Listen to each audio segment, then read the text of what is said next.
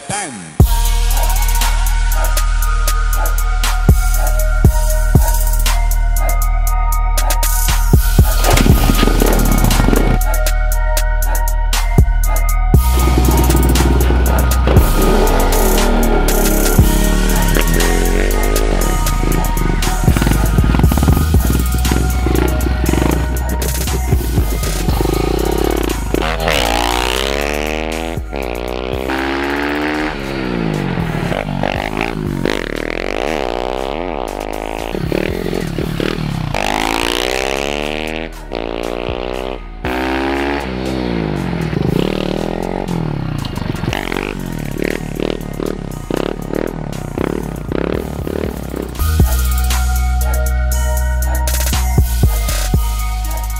YouTube, so we're back. It is the next day after trying to reject this stupid little pit bike's carb. It's freezing outside. It's like 25 degrees, no gloves, out there riding, but I had to test this thing to see how the rejetting on the carb, the new pod filter. The main jet, as you guys know, it's always had that bogging issue. Always at the top end it would bog. Not just so much on the low end, a little bit on the low end, but mainly on the top end it would bog kinda, and of having the idling issue and everything else for the longest time. So what I did is I changed out the, I tried doing the pilot jet the first time last night. I think stock is a 22.5, I put a 20 in, and then that didn't work, so I ended up going back to the 22.5 pilot jet and then changing the main jet from a 90 to a 75 in this Mikuni 26mm carb. So if you have the similar setup with the 144, 143 or whatever big bore kit with a V2 head, I highly recommend doing that setup as far as tuning on the carb. It seemed, as you guys saw from those beginning riding clips, for the most part is running a lot better than I did before, so I'm pretty happy with that. I'm gonna throw the plastic back on and button this up. So I don't think I'm going to, I talked about taking out the 125 over here. I think it's too cold. To be honest, I think this thing's gonna blow up, so I don't really wanna cause myself any more issues than the bike already has. And God forbid whatever the cylinder, if it blows up, whatever. I don't feel like dealing with it. Maybe I'll take it out, but I honestly think there's too much snow. There's like 2 feet of snow on the ground. This thing isn't gonna lug around. It's gonna be pretty lame, I think. If you guys really wanna see me ride this thing in the snow, I don't know, 5,000 likes maybe, 6,000, 7,000 likes. Just give this video a thumbs up if you want me to do it. If you guys actually want to see me do it, let me know in the comments. But today's mission is to, thanks to Cameron, along with the parts washer, he sent over some of these Scotch-Brite wheels that the center here pops out. I'm able to put it in a drill, or if I had like a bench grinder setup, I could do that. But in my case, I don't have a bench grinder, so I'm just going to use the drill over here. Rig some little contraption. I could buy a little fitting for it to screw on, but I think I can make it myself with some of the parts I have. So I'm thinking about, I could possibly get the drill in the vise, have something hold the throttle down in the drill, maybe tape the trigger down so this thing's constantly spinning, and then what I'm gonna do is take some of these parts, or some parts that I'm not getting vapor honed, or even some parts I'm getting vapor honed, to show this thing, clean up some of the parts and what you can do if you don't have access. Get stuff vapor honed. If you don't have a parts washer, you can use one of these. He has them on his website. If you want to check them out, I'll leave his link down below in the description. But like I always say, if you guys are new and this is the first video you're watching, definitely hit the subscribe button down below to see future videos on the pit bike, on the 125 build and whatnot. And we'll get into today's video. All right, here's my plan with this little contraption. Just gonna push it into this. And now we got my little makeshift kinda, it's a little lopsided, but it's gonna flex anyway. I don't think it really matters. So I tried it on the case saver for like 2 seconds. As you can see, cleaned it up a little bit, but I did end up putting it in the vise here, sketchily. I think it's gonna work. I just gotta figure out how I'm gonna lock down the trigger. I wish I showed you like the before and after, but just for using that for like 2 minutes, it definitely cleaned that up. I'm gonna get another part. So here's the kickstart before using the Scotch-Brite pad, and this was just in the wash tank with the degreaser.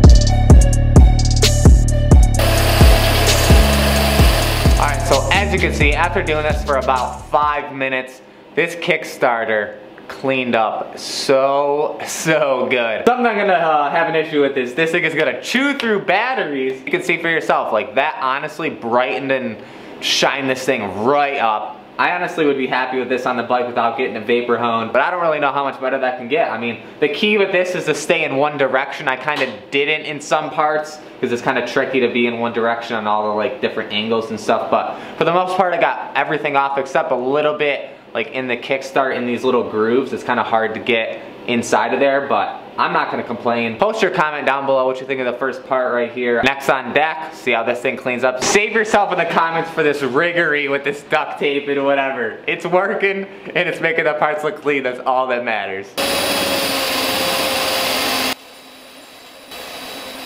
You can see it's a little bit pitted on the inside. It's hard to really tell, but it's kind of got that darker color, and up here and on the top, it's a little bit different color, but for the most part, shine it up. So I've actually switched out for a regular corded drill that I had in the garage. But this is when a trusty, nice corded drill comes in handy, and I don't gotta worry about batteries dying on me. So this will be at a constant speed now. Don't have to worry about it. This thing at least has to be like 10-ish years old, probably even older.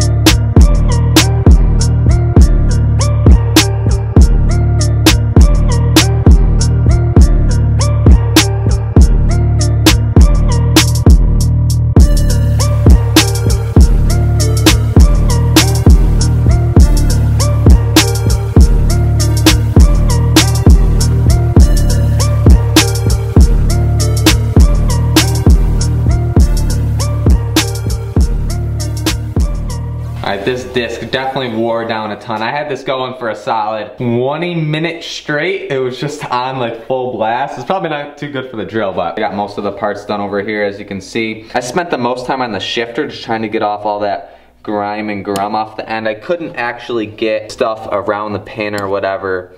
It's just too much on an angle. The bottom one I can kind of hook on the edge of this pin and get it around, but I still couldn't get in there good enough to get all that grime out.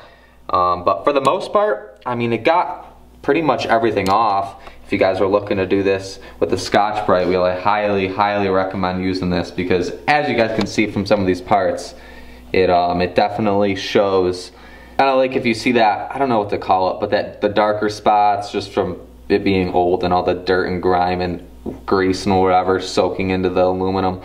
But yeah, it definitely shined these up a lot better than what it was before, with minimal effort. Couldn't really get in there with the petcock, as you guys saw. It's too many different angles and edges and things. Maybe if I took the rubber cap off and then did that, I could probably do it a little bit better. But this will all just get vapor honed anyway, because the vapor honing, as you guys will see in tomorrow's video, it'll clean it up better than this right here. It'll be even shinier, a lot more smooth. You won't really see the lines from the disc in there. It'll look literally better than new. It'll look better than if it came off the showroom floor. It'll look literally 10 times better than that. So if you guys want to see that, come check out tomorrow's video. I should have it up by tomorrow. The cases over here, along with the cylinder and stuff, that'll be the biggest transformation, the before and after. Yeah, those things will look spotless. So I'm hyped to see that. If you're looking just to use the Scotch-Brite wheel, I think it's good enough. Like the Kickstarter, the thing looks pretty much brand new. Definitely do it with all the axles. I didn't spend too much time on it, but it can definitely clean them up. Like I'm not gonna bother with these over here, or the rear axle and whatnot, or the carb. I don't even know how you do it on the carb. I don't think you really could. You could do it on the shock with the wheel. It just takes a lot of time. You really gotta take your time with it if you want the best results and go really slow with it. I did on a few parts, like the brake here and the linkages and stuff like that. Like I said, if you spend your time on it, it definitely can clean it up. I might try to touch this up a little bit more. Really not too bad, and I'm really surprised on how well that thing works. And using the drill and have this rigged all together. I know a lot of you are gonna laugh at me, but I mean, it's better than going out and buying a bench grinder for just this reason when I can just use the drill. And as you saw, I mean, it worked pretty good just having it rigged together like that, plugged into the wall. And the results from it really show, and I think it makes up for the sketchiness of that whole rig over there. Like I said, if you want to buy these wheels, I'll leave the link down below in the description. Overall, if you want to clean up your bike, highly recommend it. I actually want to take off some parts on the pit bike and put it on there, like take the shifter off, shine that up. But this whole side case here, because it got sandblasted, and then all I did was clear coat. I think I did like 2 layers of clear coat. It kind of got into the aluminum, and it won't come out even on a good power wash because it's in the aluminum now. But I'm not too concerned. It is a pit bike at the end of the day.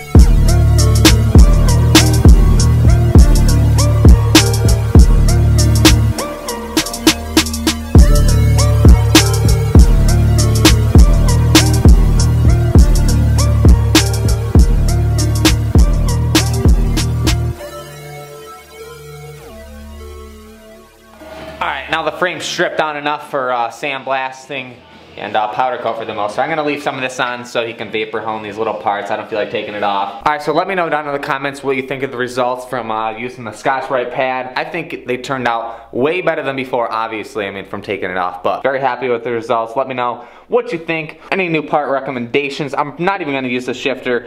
Some of this has a little bit, you can see some of the edging because I didn't really do it all straight, but for the most part, it's really clean, really happy with them. Happy that I got the pit bike running good now.